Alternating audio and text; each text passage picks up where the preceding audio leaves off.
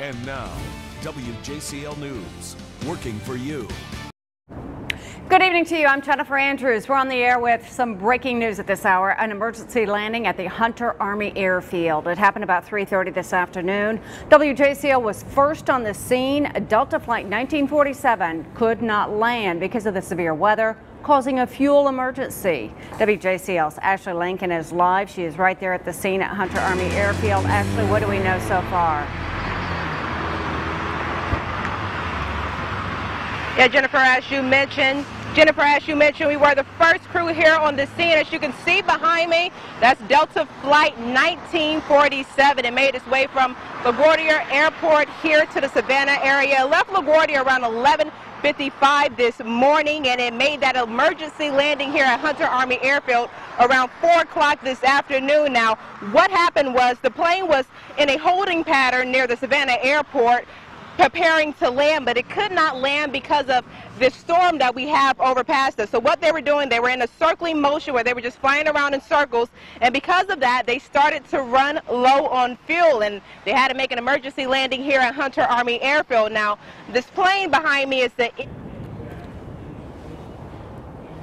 155 passengers, and that's how many passengers are on board. It is a full flight, and what's going to happen now with those passengers, for what we know right now, they are going to stay on board that aircraft while it refuels here at Hunter Army Air Base, and once it gets all the fuel it needs, it will head back to Savannah Airport. Now, this plane, once it heads to Savannah Airport, it will depart and go to Atlanta before going back to LaGuardia. Again, this plane made an emergency landing here at Hunter Army Airfield around 4 p.m. this afternoon. It is the MD-88. It holds over 5,000 gallons of gas, but for what we know right now, no passengers were injured. Everything's okay on board, but they're just waiting to get that plane refueled before taking back off.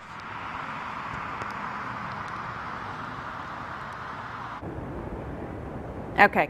I was going to have a quick question for Ashley, and meantime, though, I'll check back with her in just a moment. I was going to ask her how long they may be out there on that flight line, but I'll check back with her in just a moment. Meantime, let's check out the map that flight actually took. There you will be able to see it is going to be a blue line, and that will show you the path that the flight was supposed to take. And then you'll also be seeing, there it is, you will also see a yellow line, which is what it actually did take. Now you can see it held between Augusta and Atlanta and circled several times in the middle of Georgia.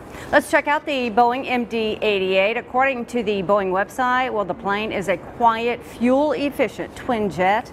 The MD-88s are more than 149,000 pounds. The MD-88 is 147 feet long. It accommodates a maximum of 172 passengers. Again, there were 155 passengers on this particular flight. We will have more on the breaking news situation. Meantime, we should check with Jeff because all of this started because of a weather situation. That's right, Jennifer. It's been very stormy out there this afternoon. We've had reports of about 6,000 people right now in parts of Chatham County without power due to the storm. There's been a lot of lightning, so let's get right to it on our live radar. Let me show you what we're tracking across the area. See very heavy rain that's heading south of Pooler. It's letting up some now out the Savannah Airport where it was coming down really hard just a little bit ago. Now let's zoom in here a little bit and I'll show you exactly what's going on right now. Again, we head out towards the airport and things are looking better out here than it was just say about 30 to 45 minutes ago. Also heading over toward Hunter Army Airfield, things are starting to rain out there, not as bad though as out towards the west. Again, we're looking at Hunter Army Airfield right out in this area here where the plane is now. We do have some rain in there, but it looks like the worst of the rain is going to be staying a little bit back off towards the west. All right, we're going to zoom back out here and take another look at the storm. We can see there was some pink in there, and there was a report of some hail. Let's check out some storm reports here. We have a report here of some hail along near I-16. Had a hail reported of penny to nickel size, about a mile southwest of the I-16 I-95 interchange, close to 1-inch hail. And then we also had a report of lightning striking the U.S. Customs and Border Protection building in Garden City. So a lot of stuff going on with this particular storm. Of course, the plane forced to fly around. And but right now, again, the rain is on the diminishing trend. As we look at this, we can see it's drifting to the south. Heaviest right now is located between I-16 and Richmond Hill. Again, some very heavy rain there as well. We don't have any severe thunderstorm warnings in effect right now. We do have quite a bit of lightning. Here's a look at some of the lightning that's still showing up there south of I-16 and off to the west of Richmond Hill. We'll continue to track that, of course. We've got other areas seeing some heavy rain as well, heading up through Effingham County, through Screven County, into Hampton County, and also over into the Vidalia area. We're seeing some heavy rain and quite a bit of lightning showing up there. So we'll continue to track the storms. Right now, back to you. Thanks, Jeff. Again, an emergency landing at the Hunter Army Airfield. It happened about 3:30 this afternoon. WJCL first on the scene. It's Delta Flight 1947. Could not land because of the severe weather. Ashley Lincoln has been out there keeping an eye on the situation for us. Ashley, any idea how long those people are going to be out there on that flight line? I understand there's like 155 people on board. Can you hear me, Ashley? Yes, Jennifer. Well, the initial reports that we got is that they're going to wait until Jennifer, is that they're going to wait until the storm passes over. They're expecting an hour, but it could be longer than an hour depending on what Mother Nature decides. But they're going to wait until it clears out while they refuel until it's safe for them to go back in the air and head to Savannah Airport. Okay, one last question, Ashley. I assume it was a smooth landing, no injuries, you said earlier, so I guess no problems with the landing?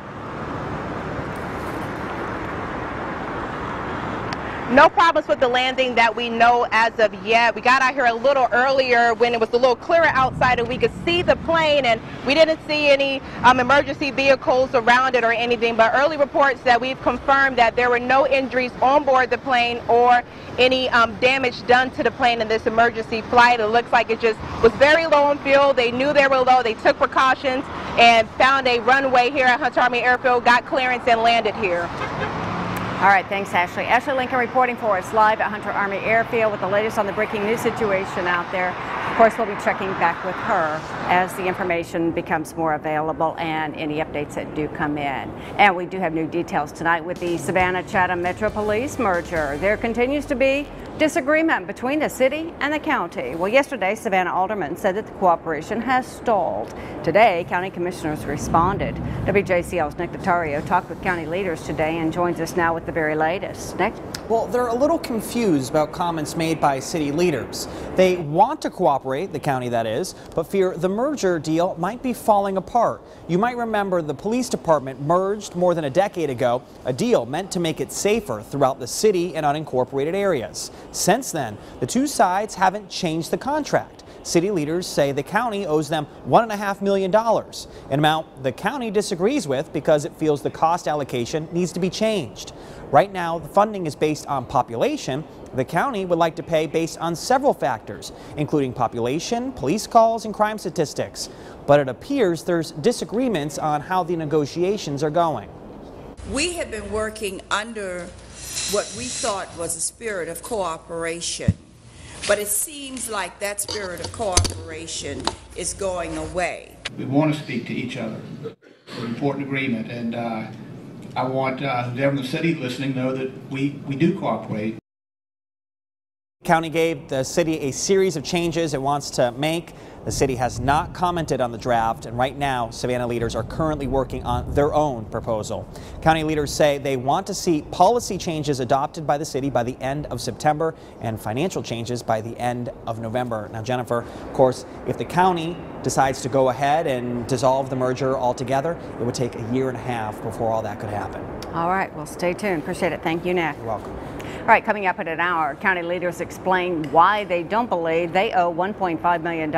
We'll let you know what their explanation was coming up tonight at 6. Well, county leaders also responded to our story last night where some in City Hall took exception to the coverage that we've given to recent gun violence. Alderman Van Johnson told us the media is creating an alarmist situation. Well, this came after Metro Police told City Council gun violence is down this year despite 24 shootings in a month. Today, county leaders expressed disappointment in Johnson's statements. Coming up at 6, hear for yourself what commissioners had to say about City Hall's reaction. We have tragic news tonight. A Fort Stewart soldier is killed in a head-on collision. Fort Stewart officials say it happened near Glenville on Highway 196. 36-year-old Staff Sergeant Joseph Cunningham and 2 others were killed around 1 o'clock Thursday morning. No word yet on what caused the 2-car wreck. Cunningham just arrived from Kansas. He was going to be a member of the 3rd ID Band. Staff Sergeant Cunningham served more than 17 years, including 2 deployments to Afghanistan. Police are asking for the public's help in one of the recent shootings in Savannah. Metro Police are trying to find 38-year-old Leonardo